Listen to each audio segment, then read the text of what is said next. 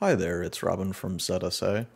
In our newest Oryx update, we changed macros to allow you to add up to 24 steps plus a few extra features, and I thought I would do a quick demo just showing that new process and new UI.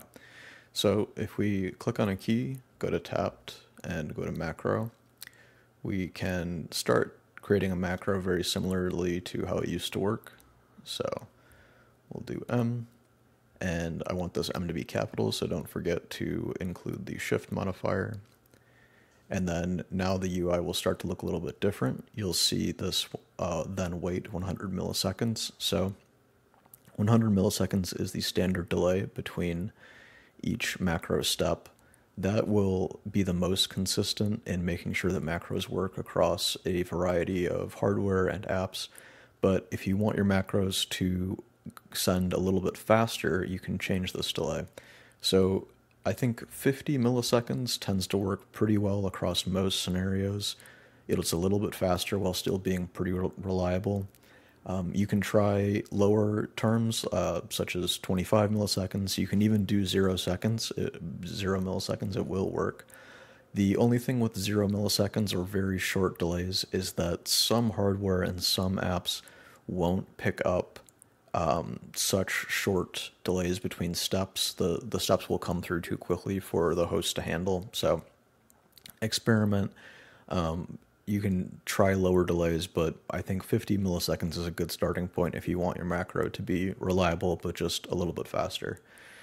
So we'll continue with more steps, and we'll add an A. And you'll notice the delay I set previously is now inherited by the next step, and this will always inherit the previous delay you set, so you don't have to manually set this for every step. It will just continue. And C, R, O. So you can see this is where the UI also looks a little bit different. With our old UI, this is where it would have stopped. I've got 5 steps, and that was the limit before. With the new UI, I can continue to add steps. So I'm going to add an S.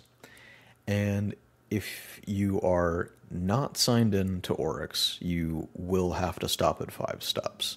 We only allow you to create 5-step macros if you're not signed in.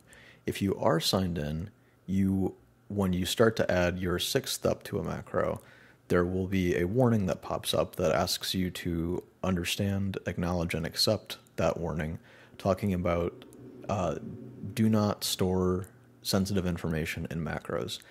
And I've already accepted that, and I am signed in, but I still have this warning. We display this warning across all macros just because it's so important. Macros in Oryx are not encrypted or hidden in any meaningful way, even if you private your layout. They are easy to access and plainly readable, so it's very, very important to not store anything you would not like other people to see in macros. Passwords, credit card numbers, social security numbers, these are all really, really important to not store in Oryx macros, and ideally really not store in macros at all. We would highly recommend something like a dedicated password manager if you want to store that sort of information. But we will continue, so macros at another step, and I want this to be an exclamation point, and you won't see shifted characters in macros for somewhat complicated reasons. We have a whole article about this down here, missing macro characters, but in short, you'll just need to assign the base character, which for me is 1, and then add the modifier that creates it, so shift plus 1 normally gives me an exclamation point, and it will also do that in macros as long as I set it up that way. So you can see I have a longer macro, macros, exclamation point, macros. The delays have all been inherited. If I need to move steps around, I can do that with these arrows. So you see now it's macrso. Of course, I don't want that, so I'll move it back.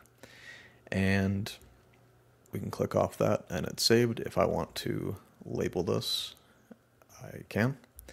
And so I know that's what it does. Of course, this is probably not a particularly useful macro to most people, but just a little quick demo to show you the idea of the new UI. So that's the new macro UI. I hope you enjoy it, and have a great day.